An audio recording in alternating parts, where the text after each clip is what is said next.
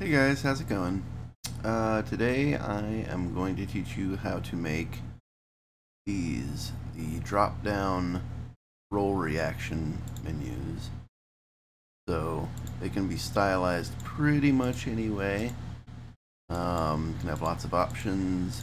You can actually only have up to 5 lists in a Sapphire embed using Sapphirebot, which is what I'm going to go over today.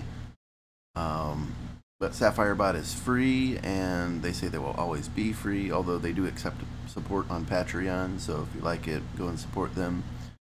But I have it set up for my server. It took it maybe about an hour, hour and a half to set everything up the way I wanted, but I think I have it the way I want, and I'm going to show you how I did that.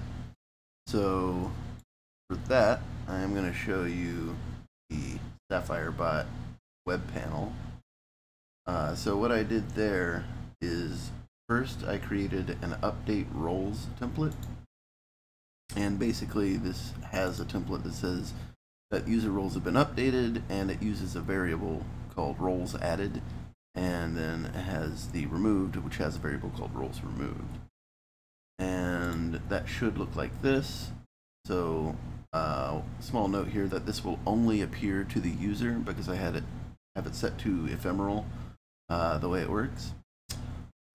So this template will get output to the user in a ephemeral command response once you click on it on the actual drop down. So the way I got that to work is I set up the primary roles and also the ability to remove all roles for each of the role menus. So to start with that, you would go to components, and for example, let's start with gender. So if you don't have this, then you would have to actually type it. So you just type like drop down gender or whatever, and then click create, and then it'll pop up the same menu. I added 5 options because there are 4 options, including the remove gender roles action. So what this does is it adds the role he, him, but it also removes the role for everything else. And the last thing it does is it calls the update roles template with an ephemeral response.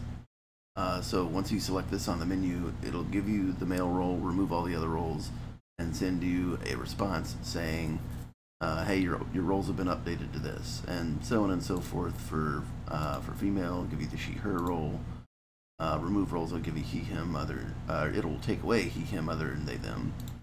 And also the same with the ephemeral update roles template, and so on and so forth. The remove gender roles will reset everything, so it'll remove all the roles, and it'll also send the same message. So let me go back to messages. And go to role selections, gender, so all of those options were on here.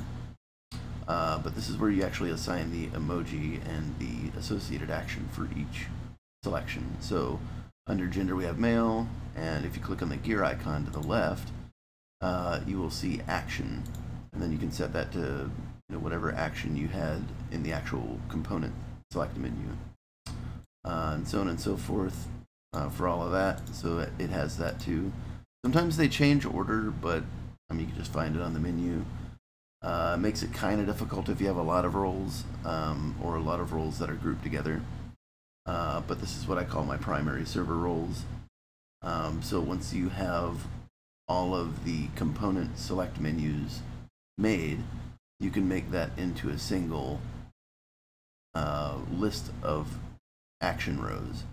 So the way that you would do this in a message, I can't add any more, but I've added one, an empty one here at the bottom. So the way you would do that is click on select menu,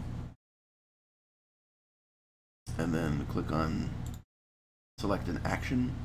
So this is at the row level, not at the list item level. So if I wanted to do, drop down section games or something, then I'd have to reference what that actual section has. So if I go back,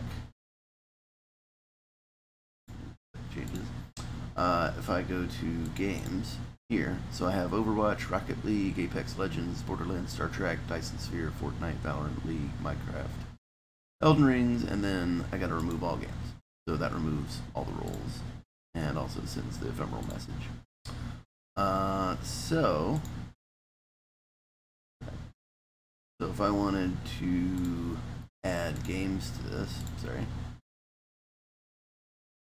I could go to select menu at the bottom here, and then we'll do games.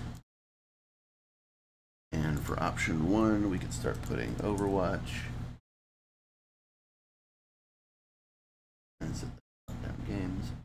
And then a gear will appear here once an action is set at the action row level. And then I can set Overwatch.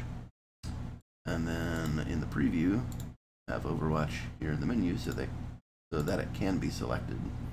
But I have my embeds the way that I want, so I'm going to go ahead and leave that the way it is. Let's see. I'm also going to go into welcome messages, which I have here. So when people join your server, you can have a bot welcome people and show you specific channels, show their avatar URL, so on and so forth.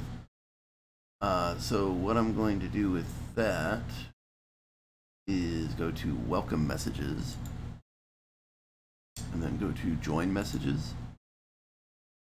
And I've already selected a channel, but when you get here, it'll say new message, and then it'll ask you to set a channel. So I set my welcome channel, and then it'll ask you to continue styling the message, which on this one is here. It's already created. So right here I put the title as welcome to Zach's community, and the description is hello, and then it gives the user mention, so it mentions the user so they know to look there. Then I have indented embed fields with the actual channel link to some text that says get roles, follow me, general chat, and those all point to channels in my Discord that you might want a new user to visit.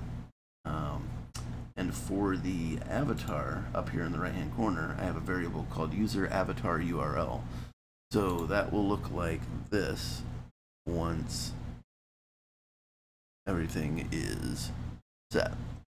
So you'll have welcome to Zach's community, hello, username here, or user mentioned there, we're glad you're here. When you're ready, check the channels below, and it'll have the get roles, follow me, general chat. So if you click on get roles, it'll bring you back down to the roles info, and so on and so forth. And that's just kind of an easy way to do that. You could also use an action row with a button, and just have the button say like follow me, and set the set the style to link, and then put the link to the channel there, and it'll show up as a button on the bottom here, or underneath the actual embed, and then they can click on that button and it'll do what they think it does. But that's it for this tutorial, and I hope that helps you in some way. I know it's difficult setting up embeds and all that. They really do kind of make it dynamic to work with.